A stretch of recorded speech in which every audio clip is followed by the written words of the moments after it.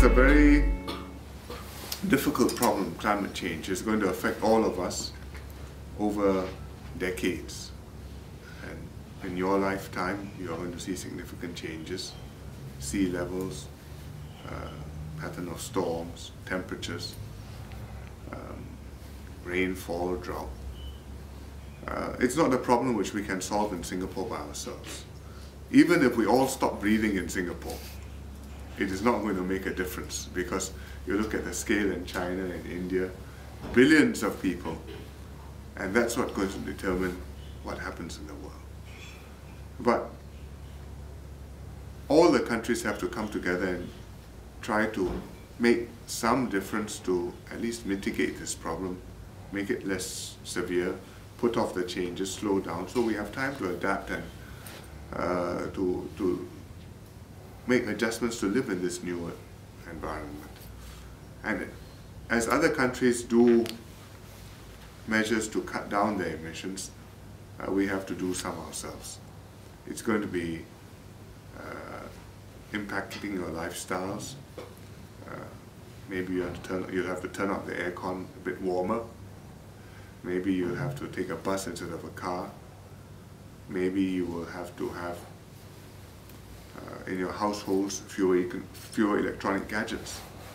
But these are adjustments which we have to make, and which I think with some ingenuity and some perseverance we can make these adjustments and fulfill our international obligations, and at the same time give some help to the environment. We realized that you mentioned that Singapore has indicated that it will reduce its carbon emission growth by 16% by 2020, according to business as usual levels. Compared to business as usual levels, yeah. Depending on whether a legally binding global deal is present at the end of it. Yes. However, we noticed that this cut is not based on the usual base years of 1990 or 2005 that other countries usually use, and which implies that there is no peak of our emissions in the coming few years. Does this mean that we are expected that we expect to have continuous increase in our absolute carbon emissions by 2020? Well, until 2020, this is what we have committed. That if it were business as usual, I think we would have had a substantial increase in our emissions, because the economy is growing. We are bringing in new investments, new projects, and they will generate a carbon footprint. So we think what we can do through a range of policies is to reduce this increase by 16%, which is a significant amount compared to where we are starting. I think either we're starting this year or the year before. 1990 is a baseline which applies to the Annex 1 countries, you know, Kyoto Protocol. Annex 1 countries, their measurements are all from 1990. And they are also committed to having absolute reductions from this starting point, which in fact most of them have not been able to meet, because it's just, even the Europeans have not found it easy to do. We are not Annex 1, so we are not obliged to do that. What we are doing is what we think is possible. Can we peak? Maybe at some point we can think about it, but as of now, I don't think it's easy for us to commit, because we have very few alternatives to fossil fuel which we can turn to. Here you see the windmills going. Yes. We can't do that in Singapore. We don't have enough wind. Here you go out, the wind is blasting away. There's energy for free, but we don't have that in Singapore. You don't have nuclear very easily. So if we say we cut back on the carbon footprint, that means you're cutting back on your energy consumption, and to a very large extent that will mean you're cutting back on your economic growth, or it may even mean economic shrinkage, because if you don't have the energy, you just can't grow, and we don't think that we can accept that. Right, come 2020, the position may be different, the technology may have changed, the urgency of the problem may be greater. We may have other alternatives, or there might be some other global deal which is possible. Then we think again, but for now, I think we are not able to commit. But there will be continued research into alternative energies in Singapore, correct? Yeah. Well, we are doing a little bit, because we have an initiative on clean energy, which is mainly focused on solar panels, photovoltaic cells. But the other countries will also be doing energy research into alternative sources of energy. So as they make progress, which we hope they will, then we will be able to apply it in Singapore too, and that we hope will give us alternatives.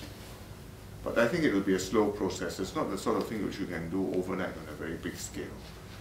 Even to build an ordinary power station may take you 5, 6 years from the moment you decide you need it.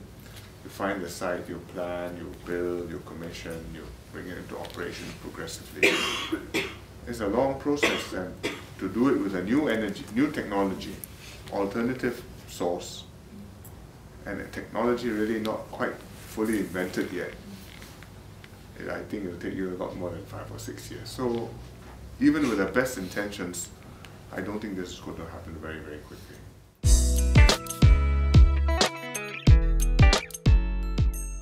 I think we'll have to consider all those possibilities. If you're going to reduce from business as usual, you have to do a lot of things. You have to, for example, insulate the buildings better so the air conditioning works better with less energy consumed. You have to shift from private transport cars to public transport.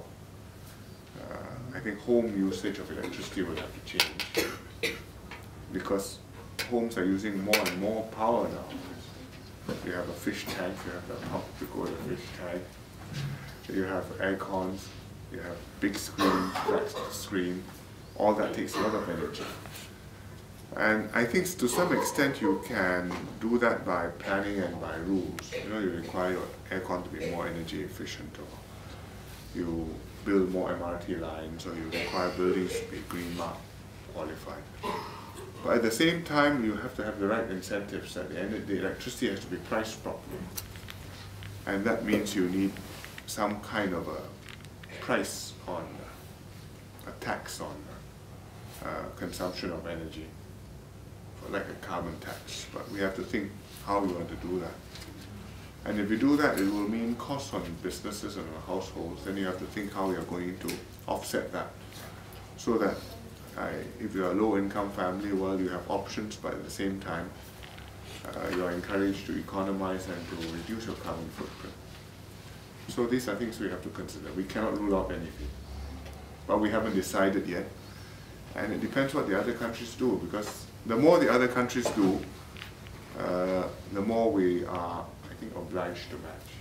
Okay. And if they're not doing, but we do something very stringent on ourselves, we may kill ourselves. Because then the industry will say, why do I want to stay here? I go across to Malaysia or Indonesia or Thailand, it's easier. And it doesn't make sense because we'll hurt ourselves. But industries go elsewhere, it doesn't mean it saves the world, maybe worse. If we market ourselves as the pioneers in the region, won't that attract the investors?